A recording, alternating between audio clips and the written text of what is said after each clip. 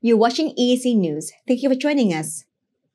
Prime Minister Hun Sen has stated that he cannot appoint any officials who do not know how to use communication technology to higher positions because of the difficulty in communicating with them for work and the inherent limitation in not being able to use this technology for further progress.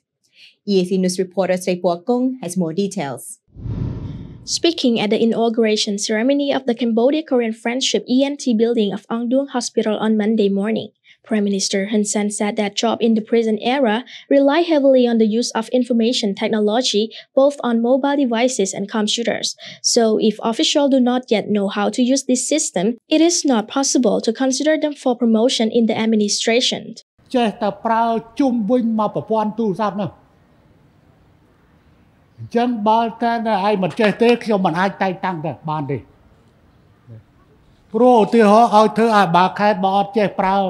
WhatsApp ប្រើ Telegram ប្រើ Viber Line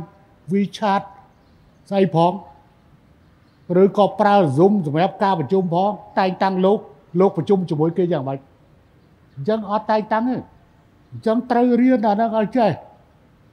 He stressed that the use of new technology for communication at work is safer than using the old phone system of the past. Cambodia recently launched the Cambodia Digital Economy and Social Policy Framework 2021 to 2035. This is a long-term framework for building a vibrant digital economy and society by laying the foundation for promoting digital adoption and digitalization among all social actors, including state, citizen, and business actors, to promote new economic growth and improve social welfare based on the new normalization trajectory. Sri Pokong, EAC News.